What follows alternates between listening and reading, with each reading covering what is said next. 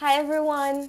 I decided to make this video because a lot of people asked me how I did my first contribution to open source, and it's actually quite simple depending if you find a good first issue. But I wanted to show you how I did it and how you can do it as well. So there are two ways that you can find a good first issue. You can go on Google here and just type good first issues. You don't have to write open source. And then you can open one of these websites. I was using this one. So, you can filter by the language, JavaScript, you can look here. You should check, when there was the last activity of the issue, because maybe, the owner of the repo, he's not that active. So you just go and you can click on it and it will open on GitHub. So another way that you can find issues, good first issues, is going here on GitHub, clicking issues here, and then you can search by label. For instance, label, you can good first issues, that's a good way. You can also add the language. So for instance, like I have here CSS or JavaScript, and you should also have it by is open, because it will only bring you the issues that are still open and not closed or anyone is working on it. So here are all the open ones. Just for the sake of saving some time, I'm gonna try to fix this one. So you have to read the documentation. If there isn't a lot of explanation, a good explanation, you can just send a message to the owner. Hopefully he will answer you back quickly. I read what I wanted. So I'm just gonna explain to you how you can fork, clone, and then you code and you create a pull request. So I'm gonna just show you quickly. So here I'm gonna go fork, and you create a repo for you. So I'm forking it. Then you go to your terminal and you have to create a folder or go to the folder that you want to save that repo.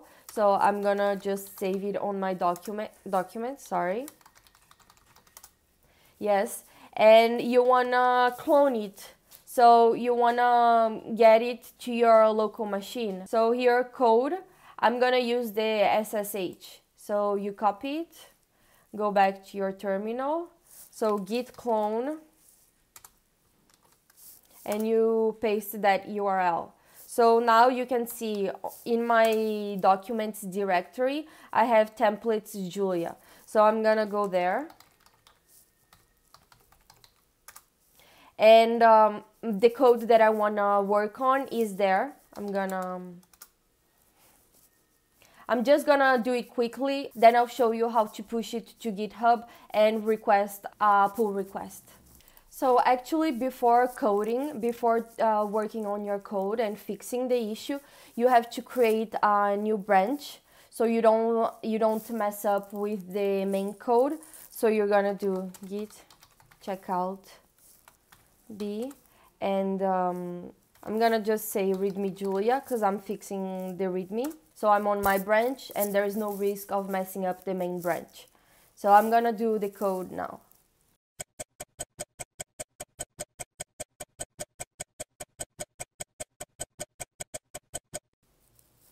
Okay, so actually it's taking me a little longer than what I expected, but what you basically have to do once you fix the issue, you have to edit, commit, and push it to GitHub. I'll put out the comments here, probably on the video, and if you have any questions, just shoot me a message. After that, when you go to GitHub, you should see something like this. So with this green button, create a pull request. So when you're there, you just write a message and you say everything that you've done, like the fixes you've made, and you click create a pull request. After that, you just have to wait for the owner to review it. He'll ask for other changes, or maybe he'll accept it, and then you've done a contribution. Yes. Okay, I hope this was helpful. I know it sounds a little confusing, and also it was my first video, but if you have any questions, just shoot me a message here or on Twitter, and I would be happy to help you. And I might try to write also a blog post so everyone, can follow step by step, since I wasn't able to show you everything. But yeah, I hope to see you soon. Bye.